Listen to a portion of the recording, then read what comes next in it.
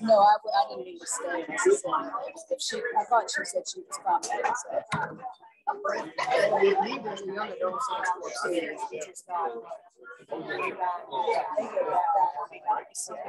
There you go, Linda. Thank you, dear.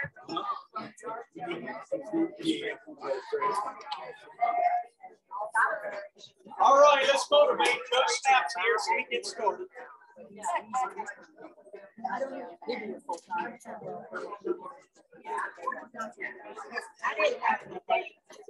Lord be with you. Also with you. Very good. We have a lot of things to pack in today. Some announcements you need to just be aware of. And so I'll ask your attention, please. Some of you have in front of you, if you don't, here's some up here. Pastor Larry is, of course, leaving us, particularly as we unmethodize. And so he will be preaching on June the 4th, will be his last Sunday that he's in front of you, so to speak. He'll still be available to support us as needed during that time.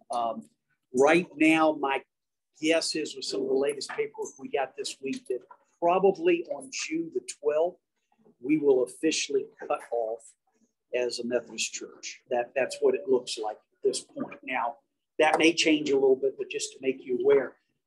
So some prayer concerns that just to make you aware. Mark, would you mind showing? Yeah, probably. Some prayer concerns. We're so glad to have Vicki Lutcher with us. Jim passed away last week, and so we're just so thankful to have Vicki with us today. And welcome back, Vicki. And also want you to pray for Josh Hamrick, a young man that went into the Army. So he's in boot camp now. And so be praying for Josh along the way as we continue to work through that.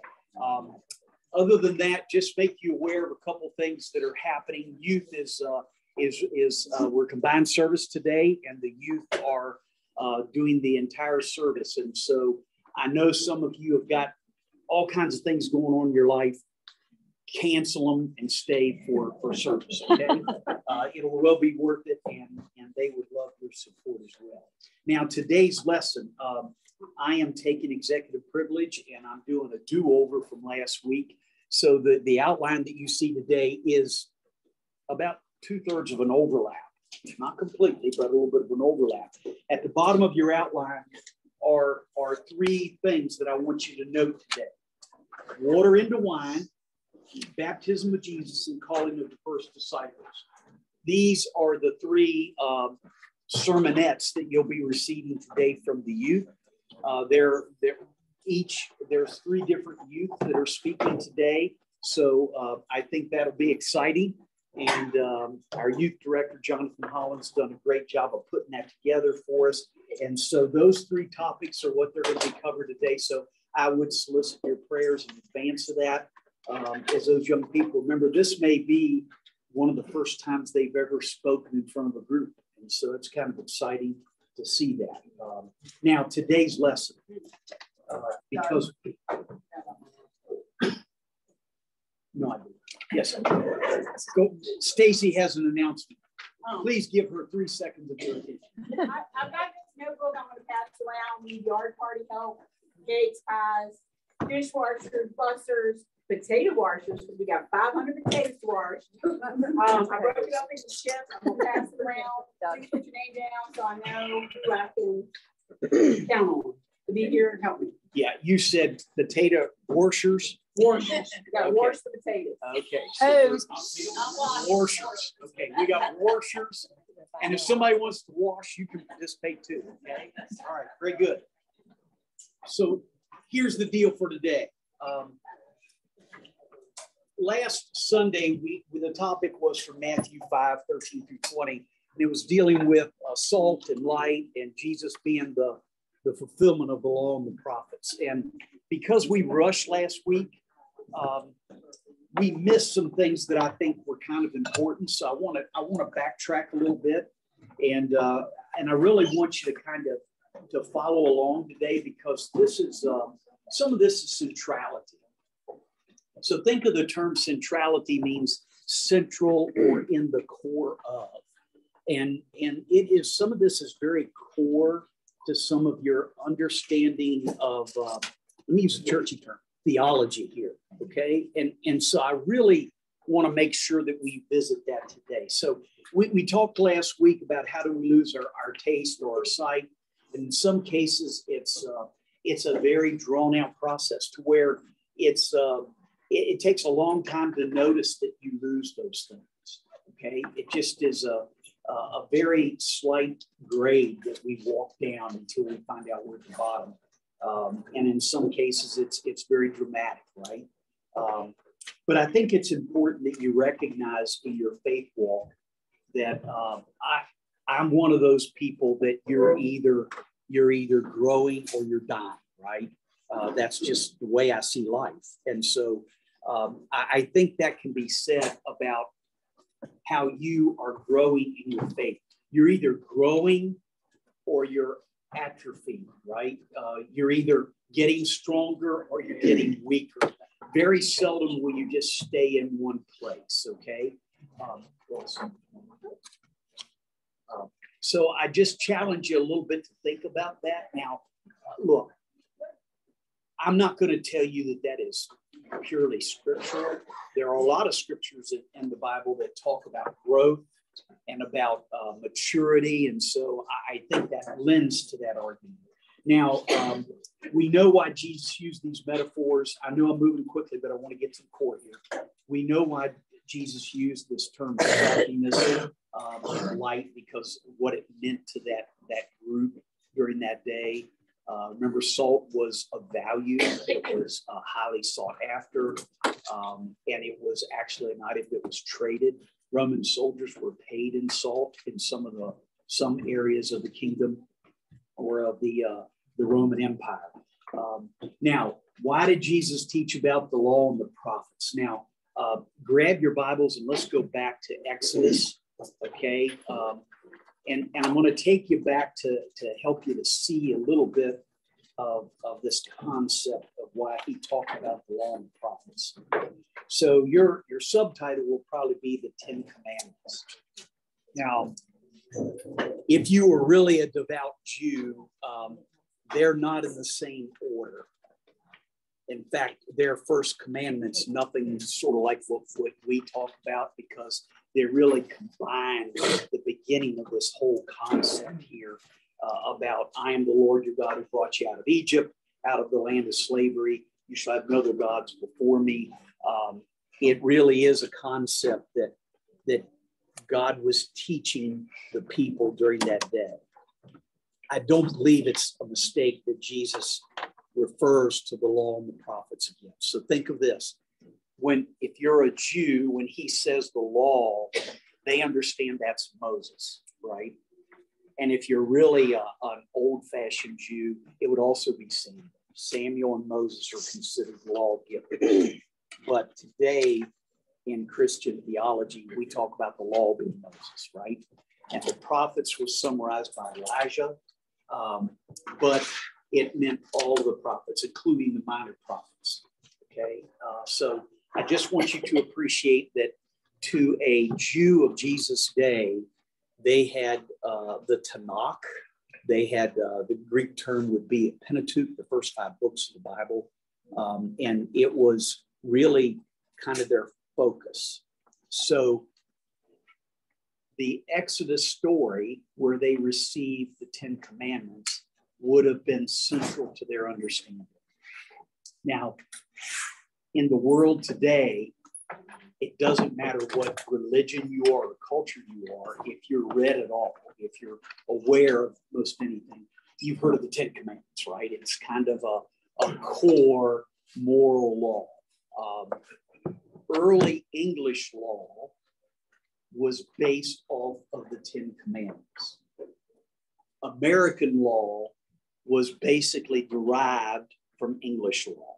Okay, so that's why today 10 Commandments is still conversation that takes place in legislatures and in even some legal jurisdictions. Okay, it's the concept, right? The 10 Commandments are so important. But what I want you to understand is that the Jews, they were struggling to understand, and God was struggling to get them to understand that he gave them the 10 Commandments to give them ways of living and of how to develop their faith.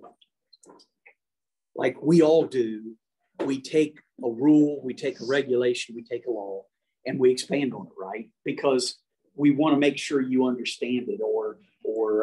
I mean, why do preachers take maybe 20 or 30 words in scripture and then talk for 25, 30 minutes, right? Because we think you don't understand those 15, 20, 25 words, so we got to tell you about it, right? And because we like to hear ourselves talk. And so at the end of the day, what the Pharisees and the teachers of the law did is they began to take the 10 Commandments and expand it so that people could apply it to all aspects of their life. So they took those 10 Commandments and they came up with another whole bunch of laws, okay? Over 600 different laws and commands they derived from the original 10 Commandments. And they got to the point of where, they were silly. They were just absolutely silly in the way that they approached things. How many steps you can take on a Sabbath day.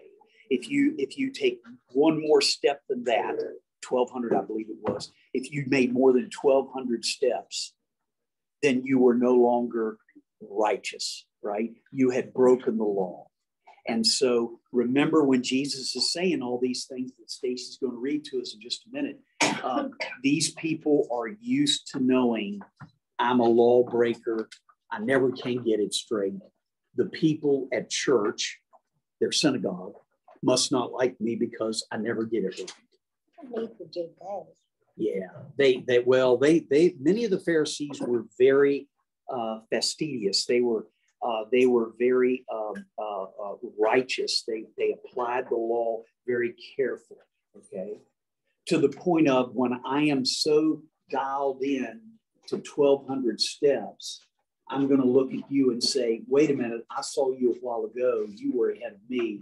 You've broken the law, right?" So they became the judges of the people. They became the people who would look at others and say, how dare you? You aren't clean. And so they became people who became critical of those who were trying desperately to understand, where do I fit in God's kingdom, right? Now, why am I spending this time telling you this? Because look, I'm guilty of that myself. I study scripture and I understand it and I want to be faithful to it. And sometimes I find myself looking at other people and saying, they're not being faithful. They're not being true, right? So it's human nature to be like the people of Jesus's day. And that's why he's trying to tell them all these things. And that's why this is so important that we kind of put our arms around this. And I think it is central to our faith. So Stacy, as she reads to you, I want you just to see, we're going to go over these, but look on your outline, the fourth point. Why did Jesus teach about the law and the prophets? So remember Exodus 20 and 1 through 17 gives you the 10 Commandments, right? So you take the 10 Commandments, and for them, the whole of Scripture is basically, let's just say, your Old Testament. They didn't have the New Testament, right? Jesus was talking about the past, the present, and the future. We're going to get to this. Jesus is the fulfillment of all this. But I want you to understand in a moment, we're going to talk about a dietary and ceremonial law, civil law, and moral law. But now listen to what Jesus tells the people. Stacy? I'm reading Matthew, not Exodus. That's correct. You are the salt of the earth, but if the salt loses its saltiness, how can it be made salty again? It is no longer good for anything except to be thrown out and trampled underfoot. You are the light of the world. A town built on a hill cannot be hidden. Neither do people light a lamp and put it under a bowl. Instead, they put it on its stand, and it gives light to everyone in the house. In the same way, let your light shine before others, that they may see your good deeds and glorify your Father in heaven. Do not think that I have come to abolish the law or the prophets. I have not come to abolish them, but to fulfill them. For truly I tell you, until heaven and earth disappear, not the smallest letter, nor the least stroke of a pen will by any means disappear from the law until everything is accomplished. Therefore, anyone who sets aside one of these commands and teaches others accordingly will be called least in the kingdom of heaven. But whoever practices and teaches these commands will be called great in the kingdom of heaven. For I tell you that unless your righteousness surpasses that of the Pharisees and the teachers of the law, you will certainly not enter the kingdom of heaven. Thank you, ma'am. So now, hopefully you kept your finger there. If not, you can find it again. If you go back to Exodus chapter 20, and I want you to recognize, we talked about this, but I want you to recognize symbology of this, okay? So the first 4 of the 10 commandments is man's relationship to God, okay? You should have no other gods before me, right? So look at them. You shall have no other gods before me, Exodus 20. You won't make a graven image, is what some of your translations will say. You know, no other image or idol will be before me.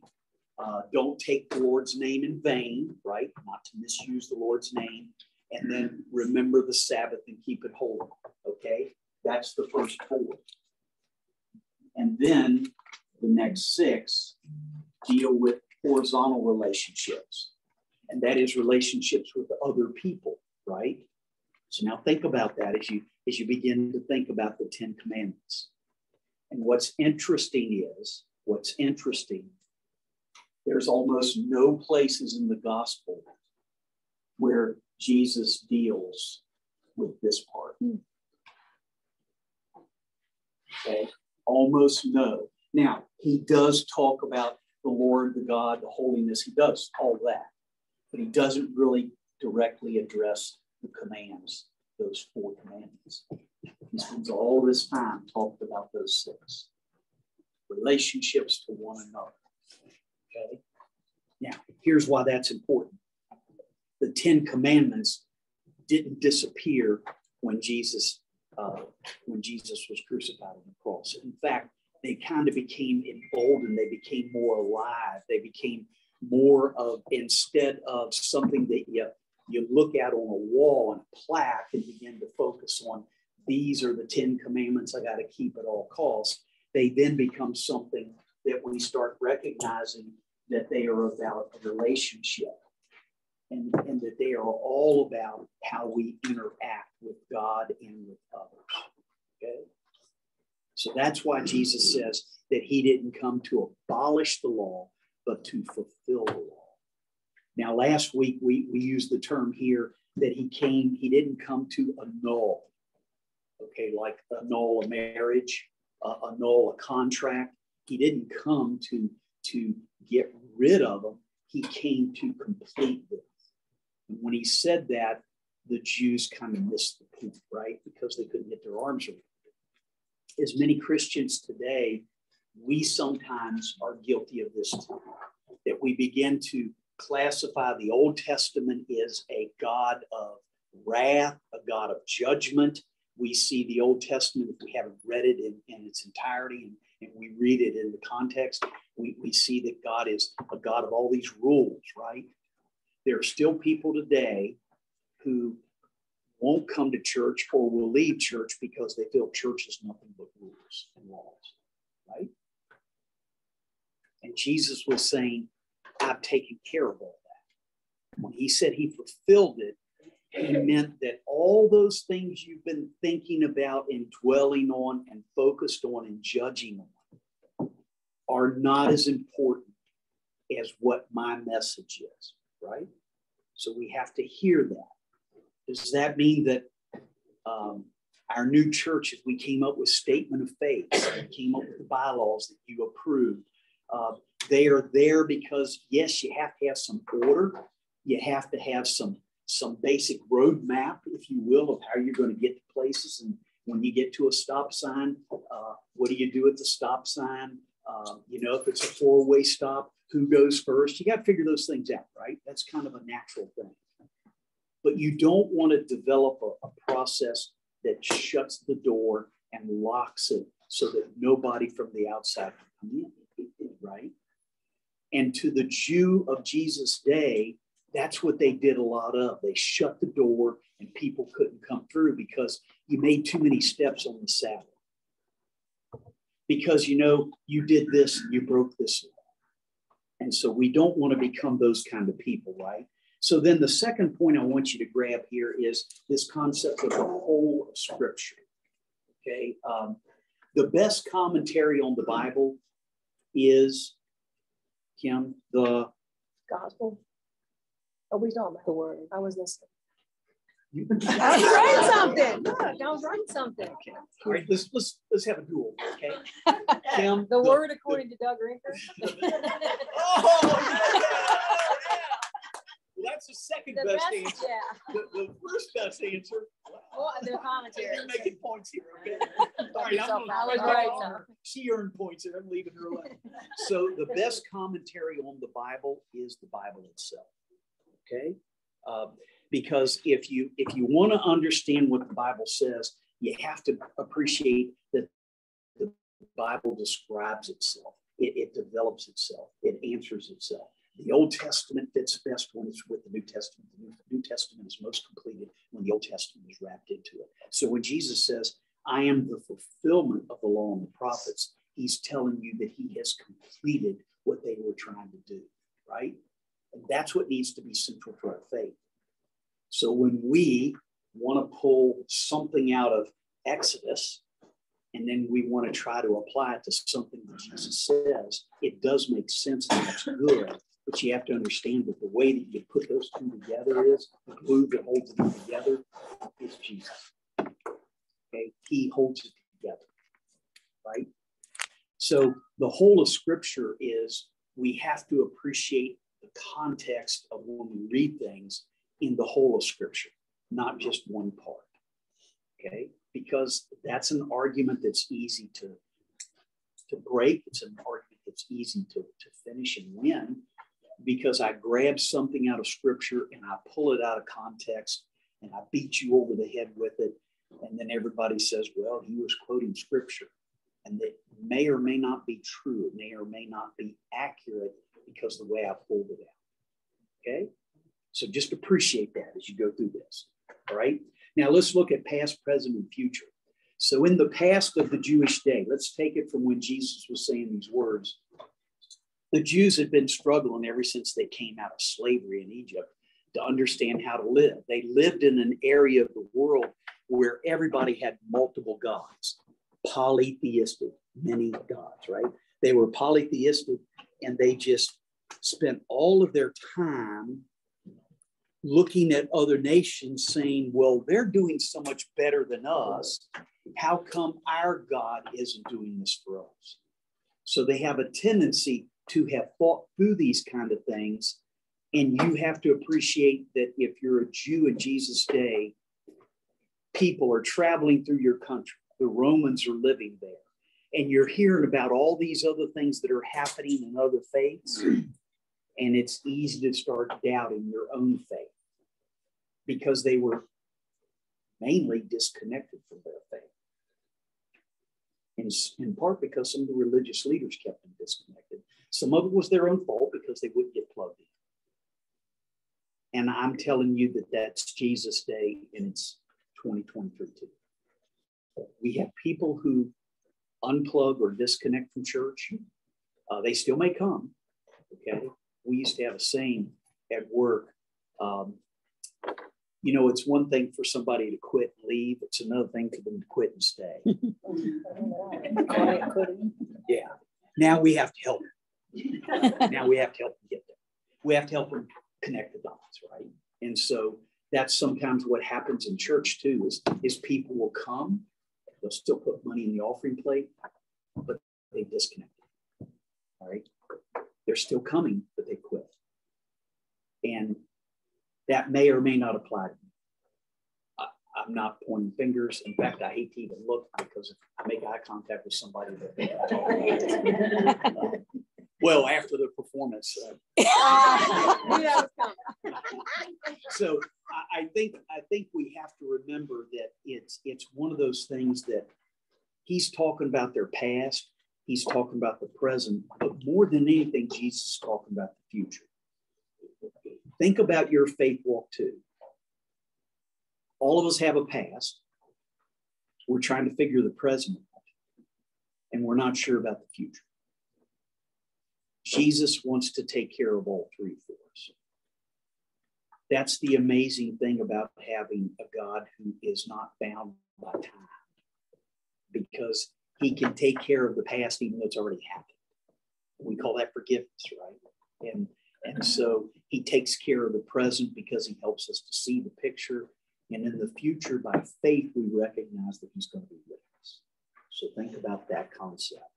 Now, there were, depending on which scholar you read, 4 primary sets of laws. I usually say 3. One would be dietary or ceremonial law, is a lot of the Old Testament, particularly Leviticus. If you go there, you see some of it in Exodus, primarily Leviticus, but other parts of the Old Testament.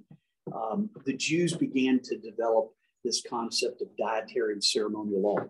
God gave them a lot of those laws because they were moving into a land of paganism, a land where they had temple prostitutes in other religions, a land where these people literally would take their firstborn child and they would burn the child alive, you know. So when you hear about Molech in the Old Testament, that was the god where they literally would take the baby, usually the firstborn male would be the sacrifice, and they would take that baby and put it, the idol had a big opening in its belly and its arms were fixed, and they would take the baby there and it would just roll into the fire. Okay? Today we call it abortion, but back then they called it the baby worship, right? So I just want you to appreciate that God saw all of this, and his people who had been slaves 40 years before were going into this land. Okay, they've been slaves for almost 400 years. Yes, Ken? We do that with war today. With what? War. With war? Yeah. Yeah, we send off sons and daughters, yeah.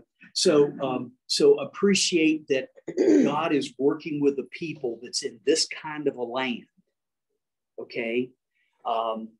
They have all kinds of animals that these other people eat, all kinds of medical issues, because think about it, in those days, pork was very difficult to raise without diseases in it, trichinosis and other kind of diseases. And so God is telling them not to participate in the diets of their neighboring countries, right?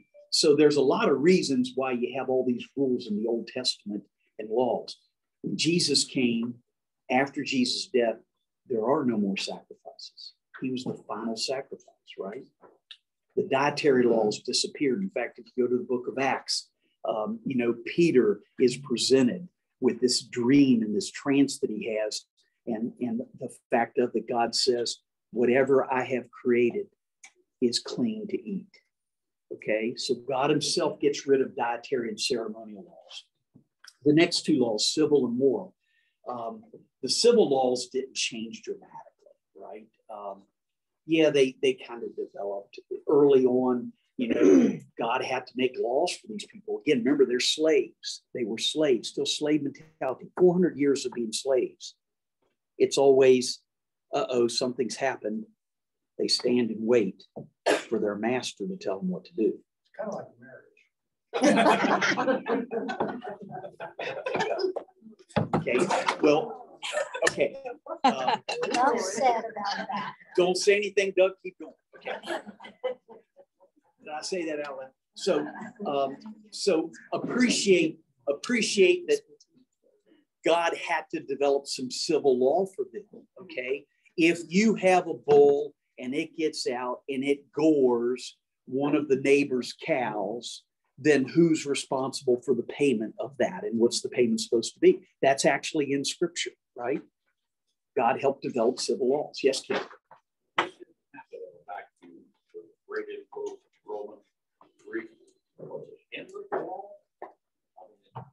There's a bunch of stuff behind this. This just didn't drop down the sky and didn't pop.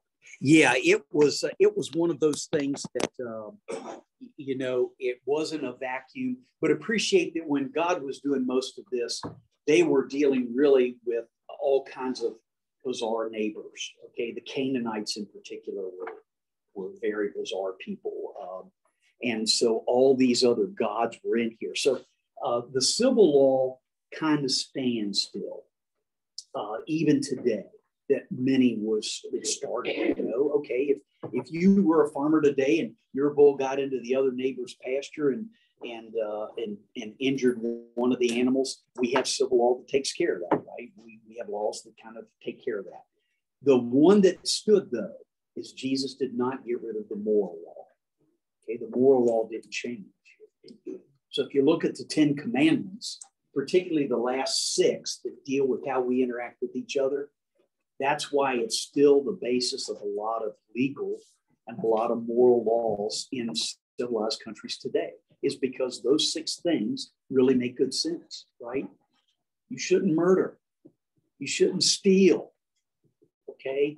Those kind of stand today through all times, right? So when Jesus said that he fulfilled the law and the prophets, he's saying he took care of all the details there.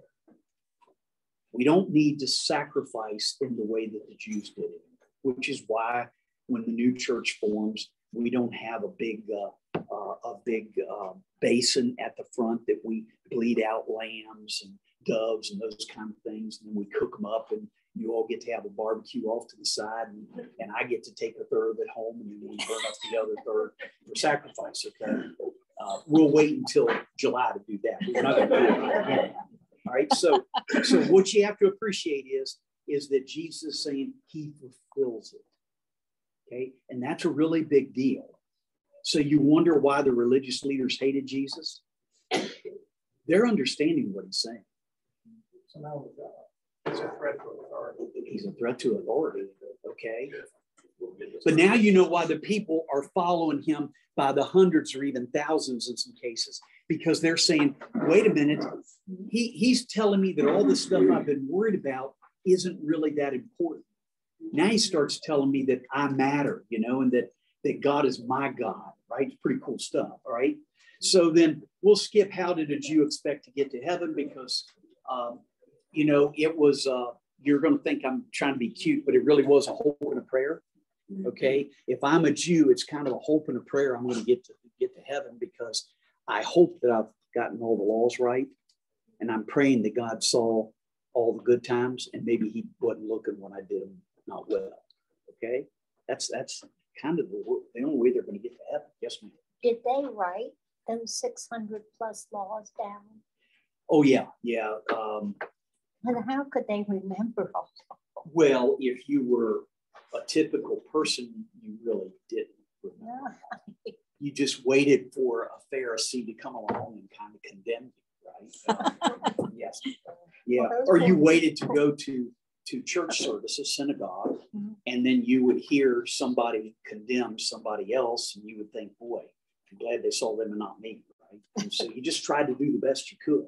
Now, here's where I want to spend some focus. What did Jesus say to turn this on its head? So think of this. When he gives this lesson, he's beginning the lesson. He didn't finish it. So the entirety of the Gospels, all 4 Gospels, when you add them together, that's where you begin to see the fulfillment of all that. He's telling you about the fulfillment. Jesus not only telling you, he's modeling it. Okay, he's modeling it, and he's also demonstrating it. So think of that. He's doing all of that today. Now, here's some scriptures. We're not going to have a chance to go through all of it today. You can write them down. John 14:6, John 14:6, Colossians 1:15-23.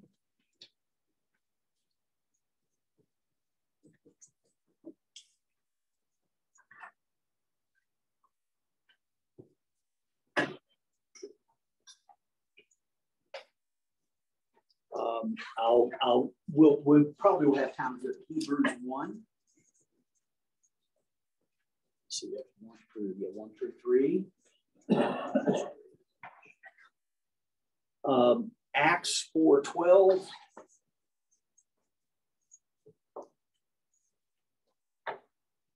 Hebrews again. I prefer, these are deliberately in an order, by the way. There's no wrong if you want to read both these, but if you read this in between, it helps fill in the blank a little bit. Hebrews 10:19-23. And Romans 10.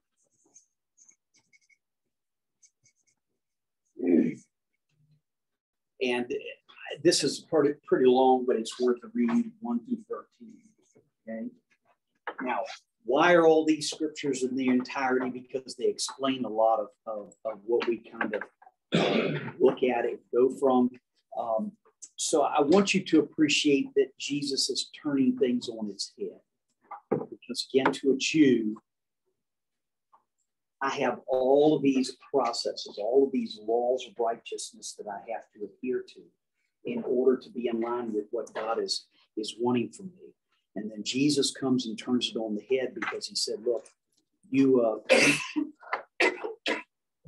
been following after man's law, man's interpretation.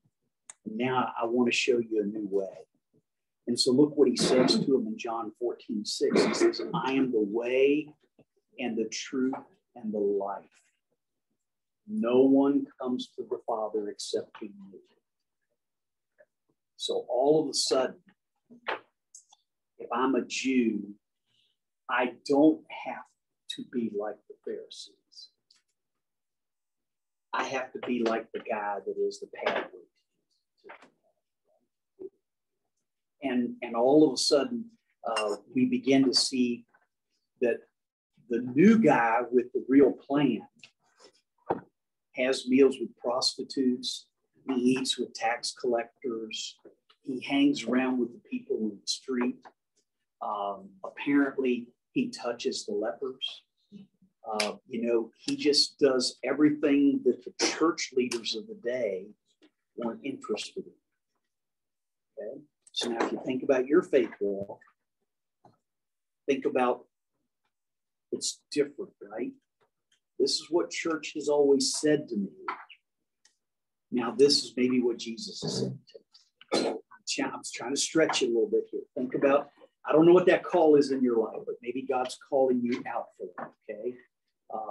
And so appreciate that he's telling them something entirely new. Let me skip ahead to Hebrews 1:1-3. In the past, God spoke to our ancestors through the prophets at many times and in various ways.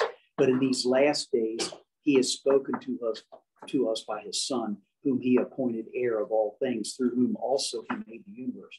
The Son is the radiance of God's glory in the exact representation of his being, sustaining all things by his powerful word.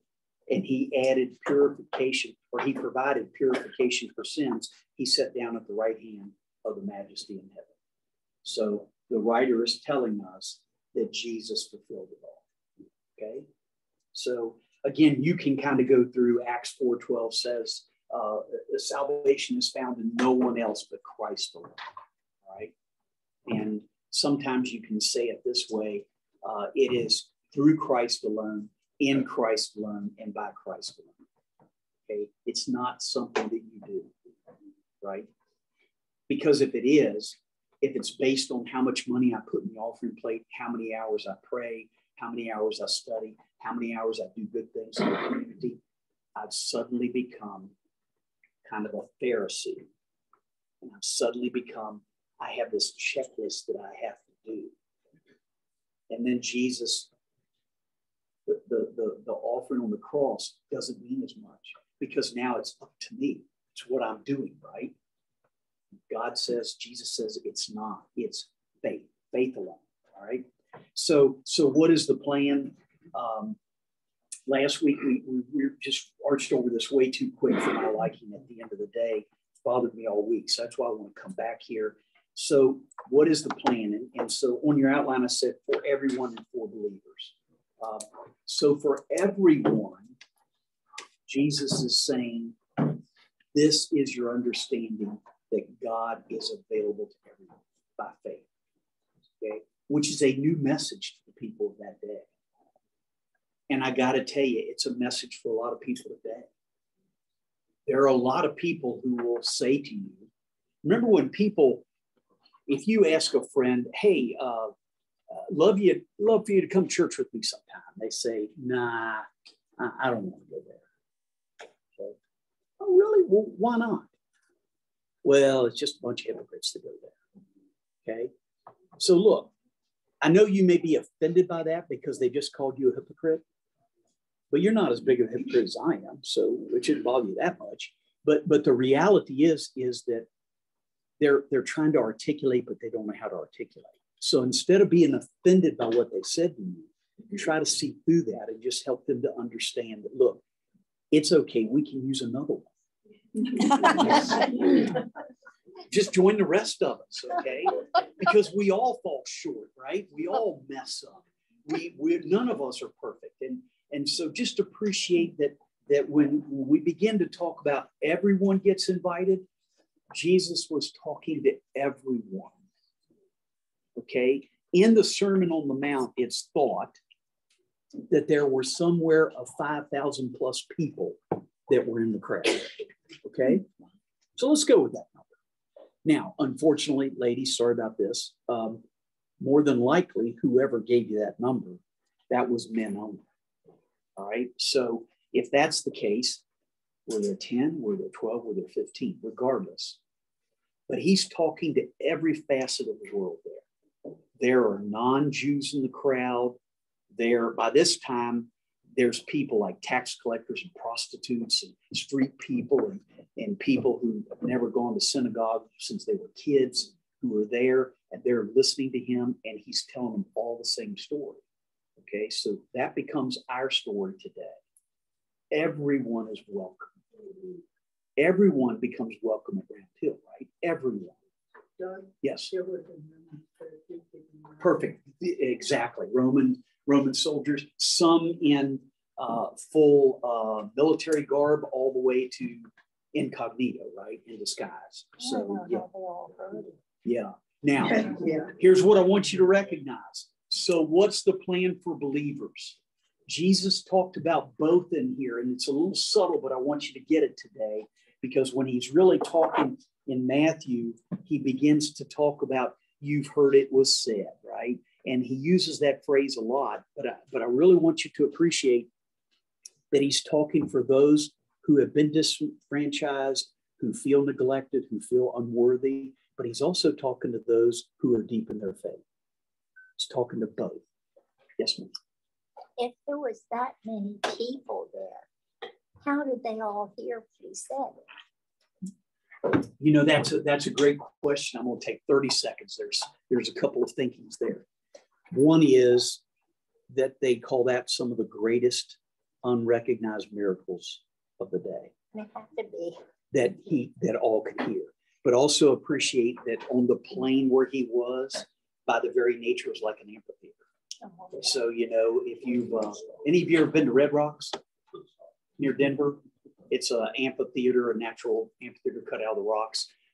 The acoustics are so fantastic. You can stand on the stage and pretty much everybody hears you in your presentation. So that's the thinking. Now, so how will goodness manifest itself? This is important, folks. Goodness manifests itself through the power of the Holy Spirit, but guess what? Who the Holy Spirit uses? Yeah. So goodness will manifest itself in the world today through the power of the Holy Spirit through us. Okay. Now you can say through them, but it's not right. It's through us, right? Not just me, not just you, but us. All right. So then what is the value of goodness? We talked about this quickly last week. I use the term show, tell, and do. Okay. When you teach, a lot of times I'll show you something. Now you tell me what I just told you. Now you do it. Okay. That's one of the best ways to train, particularly in anything that requires aptitude and repetition. So show, tell, and do. I also wrote this down for you. What then is the value of goodness? Actions speak louder than words.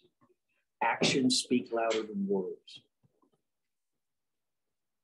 So here's how you may have someone say it to you if they're doubting their faith or maybe even your faith.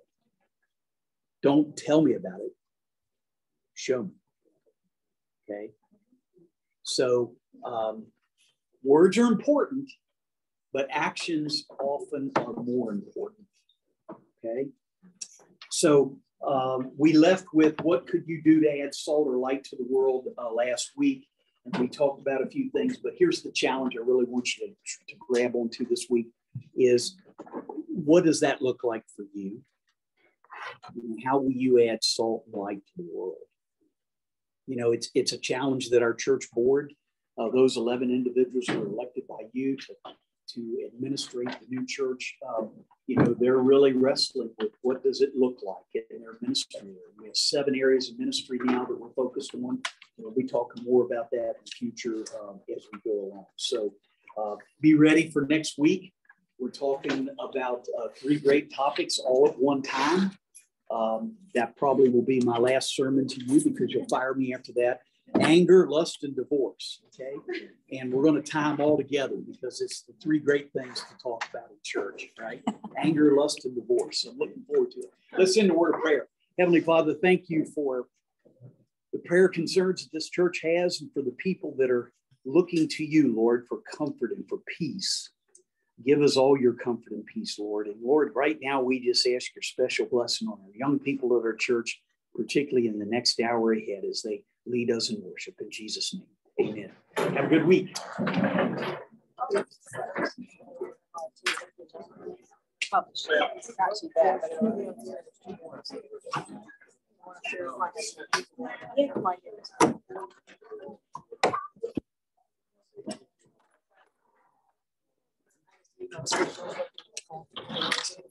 Yeah.